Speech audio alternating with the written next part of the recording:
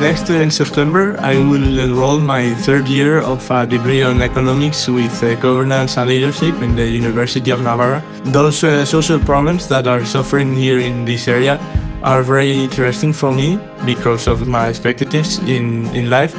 And I'm actually feeling what people that live in those freaking areas feel.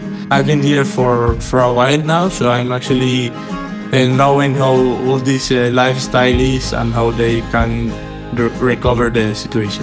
Here in Ibiricu, I'm working on how to internationalize the local products of the area. First of all, I made a big research about the area and about the economic need. Then I created a questionnaire that I actually sent it to the firms, and after creating it, I interviewed some of them to analyze their situation and how their markets are in every sector here.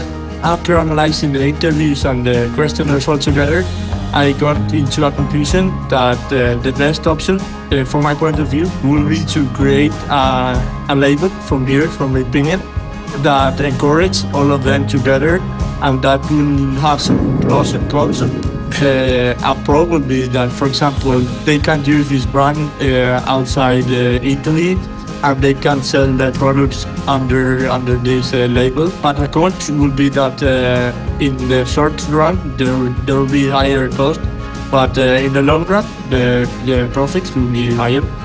And lastly, I think this could be very good for sharing network and also for selling their products all together in fairs and all that are very common here in Italy. Okay, that has been all, and it has been a pleasure to be here in Frigento for this summer, and Kinesis is looking forward for you to arrive here in Frigento. Good luck.